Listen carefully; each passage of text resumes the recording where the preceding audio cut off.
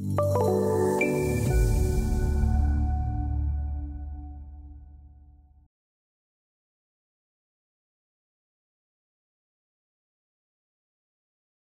this session, we will look at methods for modifying walls.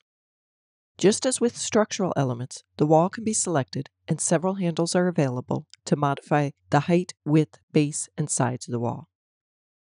Be aware, however, that these handles will modify each layer of the wall independently, not all layers as a group. You will note that there are also handles to flip the wall, which will flip all the wall layers as a group. There is also a Modify Wall tool.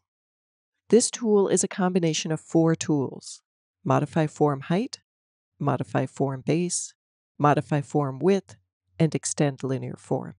Select the first tool, Modify Form Height. Note the different methods. In order to extend the wall to the sloped roof, we could use the method to form or shape, since we have the roof form in the model. The Modify Wall tool can be used to modify each layer of the wall independently, or to modify all layers as a group. This is controlled using the graphic group lock. When it is locked, the layers are treated as a group, and when it is unlocked, the layers are treated as independent elements. Since we wish to extend all the layers of the wall to the roof, make sure the graphic group is locked. Now, follow the prompts in the lower left to select the elements.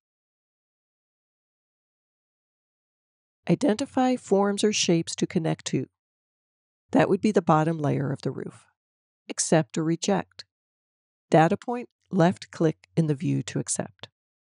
Identify next forms or shapes to connect to, or reset to continue. I could select additional forms at this point, but since I do not need to, I will simply right-click in the view to reset.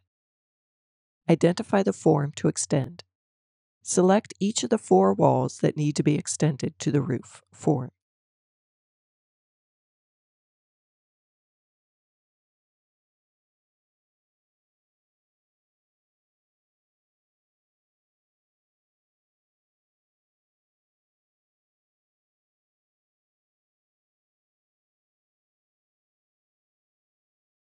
Note that you can select the wall in any view.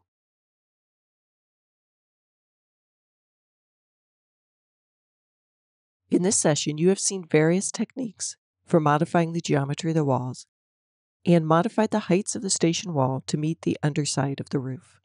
Just as with other building elements, the data on the wall could also be modified using the Modify Properties tool. In the next several sessions, we will start to penetrate the wall with fenestration using doors, walls, and curtain wall.